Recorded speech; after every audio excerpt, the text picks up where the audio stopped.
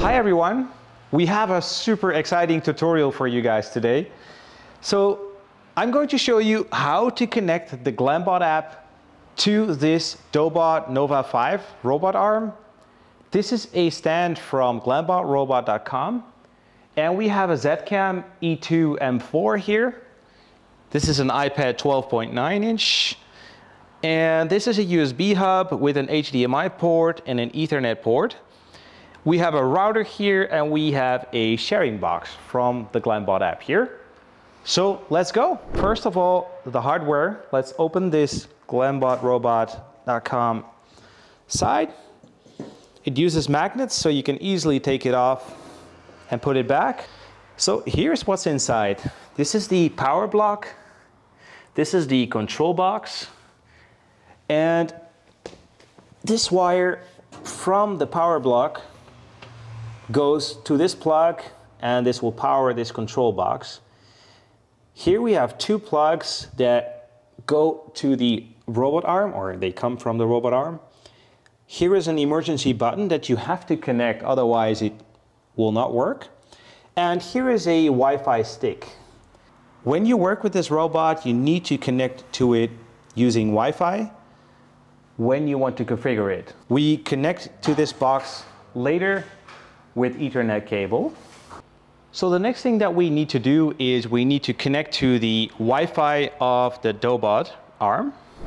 So I'm going to go to the settings on my iPad, and I'm going to look for a Wi-Fi network that mentions Dobot. I'm going to tap on it, and you can find the password in the manual, and our password is 123456789 Gonna tap join, and we are connected to the Wi-Fi. So now we're going to go to the CR Studio app. Okay, the next thing we're going to do is we're going to connect to the robot arm by tapping on connect, which is the green button that you can find on top of the app. Gonna press it, and it's connected. The next thing that we're going to do is we're going to change the IP address. This is only a thing you have to do once. Now we will go to the settings. So I tap on the setting icon, and I'm going to scroll down here, and I'm going to tap on software setting. So we are going to change the IP address to 192.168.0.110. So 110, enter. Now I tap on confirm on the bottom of the screen, and it says save success. So now I tap on disconnect, confirm, and that's it. So now we need to reboot the box. So I'm going to unplug the power, and I'm going to plug it in. And after that, we're good to go to connect from the Glambot app.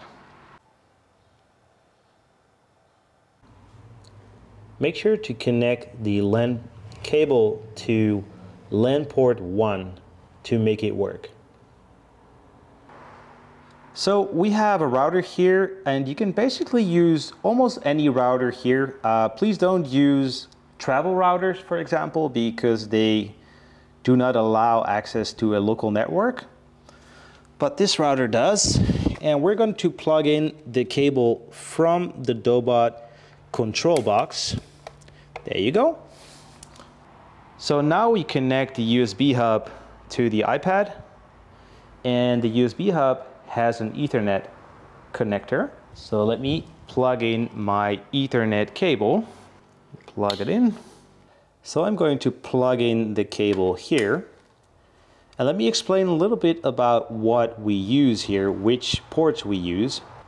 Do not use the WAN connector, use the ports with another color. Make sure you download the Glambot app, and when you download it, make sure you purchase a license on glambot.app. When you're in the Glambot app, tap on the menu icon in the lower left-hand corner, go to robotic arm setup, and then in the upper right-hand corner, you go to Dobot, and you enable the use of the robotic arm.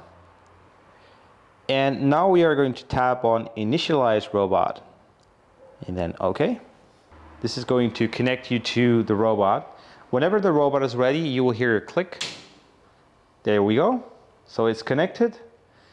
And now we can set it to the start position. So I tap on video start position, and the robot will move into place. You can choose multiple movement presets. So currently I have 2 selected, which is called the Glambot. But you can choose fly, Glambot, close up, low key. We're going to use Glambot for now. Tap done.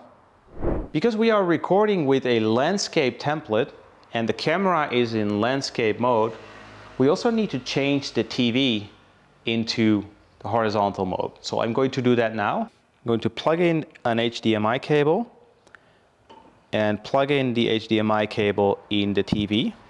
Tap on TV mirror and tap on show session on TV. You can also show a slideshow on your TV. It will prompt you to download some resources, which I already downloaded. If you want to download the resources, unplug this USB hub, connect to your Wi-Fi and download the resources, and plug this USB hub back in. Currently, the vertical TV option is enabled. You can use this when you use your TV in portrait mode. Currently, we want to use it in landscape mode, so I'm going to disable vertical TV. So now I go back to the main screen, and it will show the beautiful start screen. So this is the Z-Cam E2 M4, and this is a 1442 lens, and I recommend specifically this lens. This is a Lumix G lens. I will link to it in the description of the video. And this is a battery that will last you for at least 10 hours straight. So I will link to this battery in the description as well. So we need to set the Z-Cam to user router.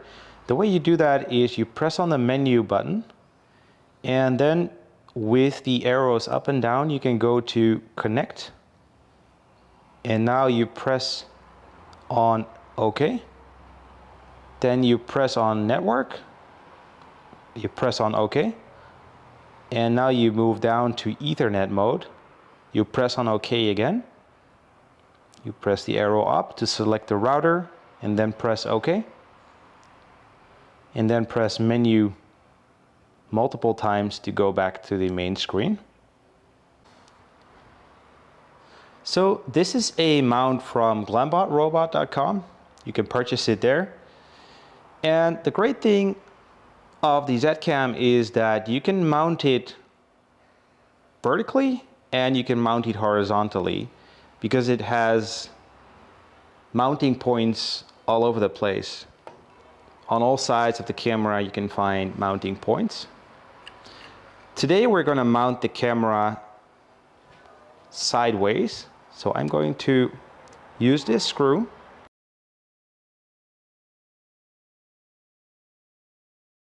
And now we get an Ethernet cable, and we plug in an Ethernet cable. That's it. Make sure it's secure. And turn on the Z-Cam by pressing on the button on the side, like we did before. And we are going to plug in this cable into the router as well. So I'm going to show you how to set up the Z-Cam and how to set up the zoom and focus features for the Z-Cam. First, we need to connect the Z-Cam. Let's tap yes, and let's tap yes on live view, because I want to see live view. Now I tap on settings, and you can set all the settings here. I set the camera to 240 frames per second, which will allow me to slow down the video 8 times. And all the other settings are correct. I'm going to go to the zoom and focus settings now, because we want to make sure that the video is in focus all the time. Because when the robot starts, it's going to be at a different distance from the subject as when the robot ends. So we need to make sure that at both spots it will be in focus. And you can also add a really neat special effect, which is a zoom in effect. And first, this screen will allow us to set the zoom for when the robot starts.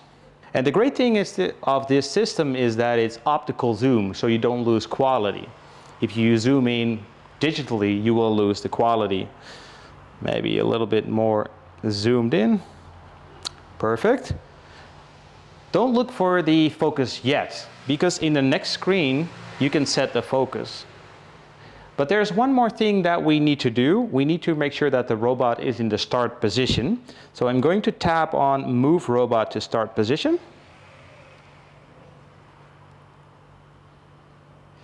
And now I'm going to adjust the zoom a little bit. Let's zoom out. Perfect. And now I tap on Next to set the focus for that starting point. Okay, let's press minus. And you can see it becomes in focus. I think this is perfect. Let's tap Next. So you can add a special effect by zooming in during the robot movement. And start zoom time is when it starts zooming in. At the moment, it will record at 3 seconds. And then at 2.4 seconds in the recording, it will start zooming in. Okay? I like that, so I'm going to leave it like that. I'm going to tab Next. And this is where it zooms towards. So I'm going to set the robot to the end position now. Tap on the button, and the robot will move to position. And I'm going to zoom it in a little bit more. And now I press Next. And now I'm going to set the focus.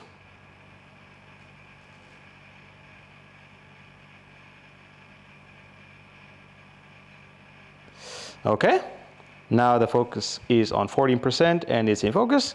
Let's tap Finish. I press on Clip Composition. And this is a very interesting part of the app because you can get creative here. You can use the recorded clip multiple times. You can slow them down. You can speed the clips up. You can use parts of the clips. So currently we are using this clip in normal speed for the full duration, for the full 3 recording seconds. But we want to make it more interesting. So what I'm going to do is I'm going to set this first clip to fast motion. So this means that it's going to play twice the normal speed. And I'm going to set it to boomerang, which basically flips it, plays it the other way around. So I'm going to add an extra clip here. Press on Add a Clip, press on Z-Cam, and this will add another clip. Basically the same clip, but another time. And what we're going to do now is interesting because we're going to slow this down. So I'm going to reduce the duration. So I'm going to set it to use 1.9 seconds of the 3 recorded seconds. And I'm going to set the speed to slow motion 8 times. This is proper slow motion. It really slows it down, makes it interesting. I'm going to add a third clip because we can. And I'm going to make sure that that continues at 1.9 seconds in the video at normal speed. Okay? Okay, here we go. I'm going to tap the button. 3, 2, 1, let's go. And continue. Yes, perfect. Awesome. That's it.